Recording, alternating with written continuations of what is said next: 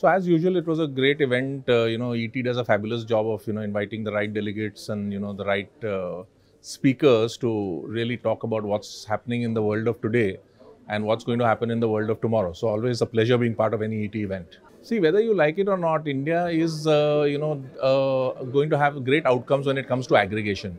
So building a marketplace is all about, bringing the Indians together at, at the most common denominator to, consolidate habits. UPI is a classic example of that.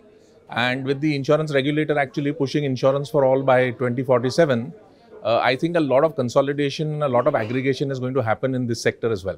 Well, if you ask me quite honestly, I think the days of insurance being a push product are over, especially after COVID, where, people suddenly realize that their mortality is at risk and therefore insurance is a very valuable asset in their entire financial arsenal.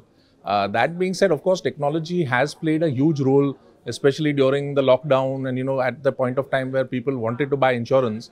And a lot of solutions came up in that period, right from digital payments to OTP-based approvals to Aadhaar-based e-signatures, tele and video medicals. So a lot of these streams which existed on the fringes have actually become very mainstream today.